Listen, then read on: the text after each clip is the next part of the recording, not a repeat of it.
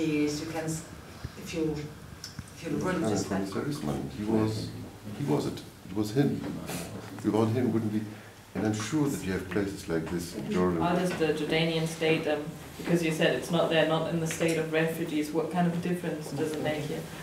Things like that. But public transport, I would say that's really something that shows how rich a country is. My name is Irina Kausch and I'm the deputy head of GIZ Representation Berlin. I'm very pleased to be in Jordan here this year. We organized the photographers workshop this year in Jordan. And GIZ Representation Berlin started to conduct these photographers workshops some years ago. And we have very good experiences with this workshop, with this kind of workshop, because it is an interesting form of interpreting, exploring an interesting and relevant topic of GIZ work. So we asked photographers from all over the world to see the word and the topic which we have given to them with their view, with their creative, professional view.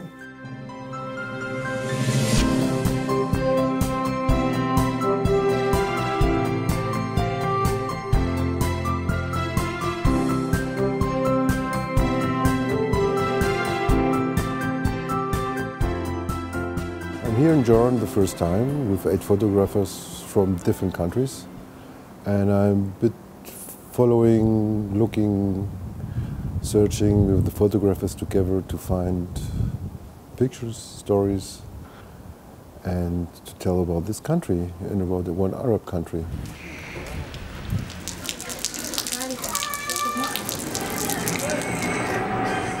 I'm mostly concentrating on the guys in the refugee camp in Tabia and Wahdat, and photographing mostly the guys with her kaftans, with her scarves and different color waves. Like, it's, for me, is it more interesting to get into these people and to be with the people than like not to pretend to be a foreigner or something, like, and working, like, see what it is exactly like when they're wearing scarves with black and pink colorways, or is it more a style thing or traditional or a political thing, and I want to see how this for the people are like.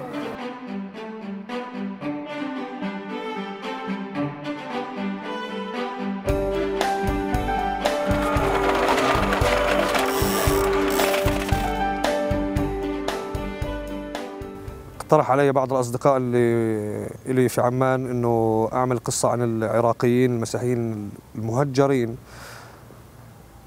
اللي وصلوا عمان بداية نصف شهر 8 هاي السنة 2014.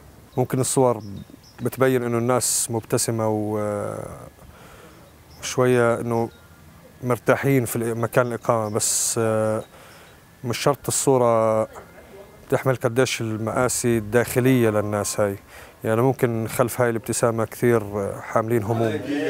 تعال نسأل هذا الشاي، وين بتشربوا شيء هون بتشربوا؟ تعال رشح حال الحكومة. أنا لا ده حاجة.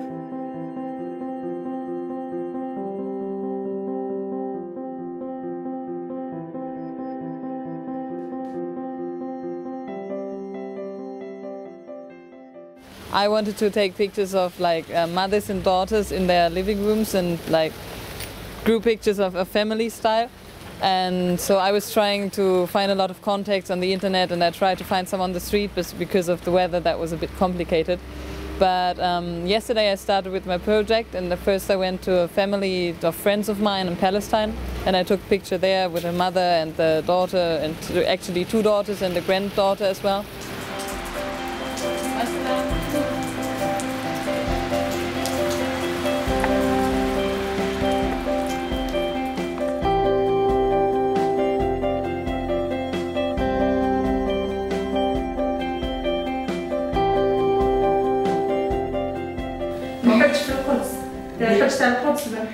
اختيار الموضوع كان شيء صعب لأنه ما نعرف البلد، ويعني شيء هذا يتطلب بالنسبة لي شيء يتطلب وقت أكثر. و يعني أخيراً كان الموضوع اللي اخترته هو أني أعمل على الكتابات والرسومات الشعبية، يعني المتواجدة على المدينة، على عمان. When we first arrived here in Amman, I was immediately taken by the architecture of Amman and the way the cityscape is shaped. It's very different from Berlin and European cities, and I first decided to work on architecture and document the way it works here. But after a while I found out that maybe what's more interesting is the shapes of pretty much everything here, because it's like I said, very different from Europe. And the way for me to deal with that was to go out at night or in the evening when there was no sun anymore, when everything is black, and to use a flash to light up the object that I was interested in. And that way you get...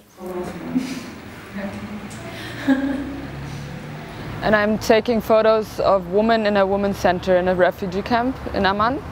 Printed, so I'm just finished with all the work, my work, and I think all the other students are finished as well. So now we're just editing and trying to make it a nice series to work. And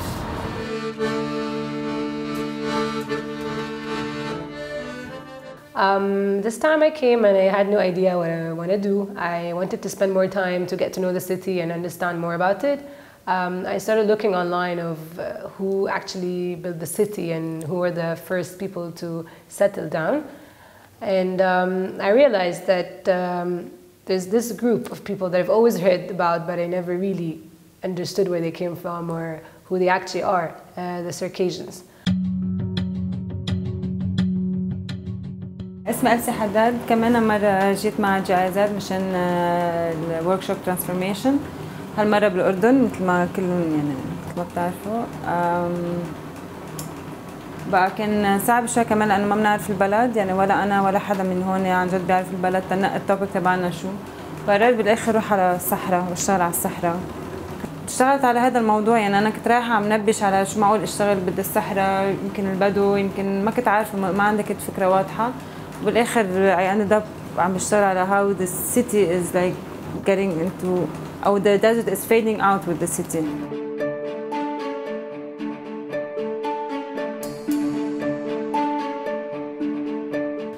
This one? This one. Yeah. But it's like in the middle. And now this is a... Yeah. Oh, yeah. But I actually love that as like the second picture. And there's a like wall where you can actually walk around. It's like, why is there a wall? Let's just leave it in. I think it's nice in. And let's leave it positive.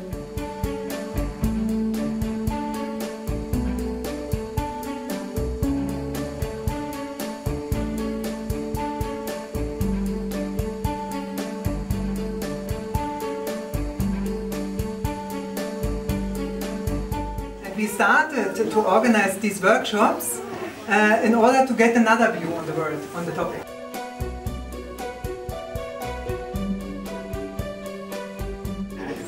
My picture I love the most is this one. Look, he's hiding, and it talks a lot, and you can go to every picture we have more. It's not about profession or technique, it's about life. So you have to open a lot of yourself to show to the other that you can receive and to give, and there were no limits. And this was amazing, but it works. There's no border, there's no difference between how you clothe or to whom you believe, whatever. This makes no sense. We're talking about photography and everybody was so open-minded and so heartful. This is, I think, the most touchy thing, and I hope that the picture will transmit this.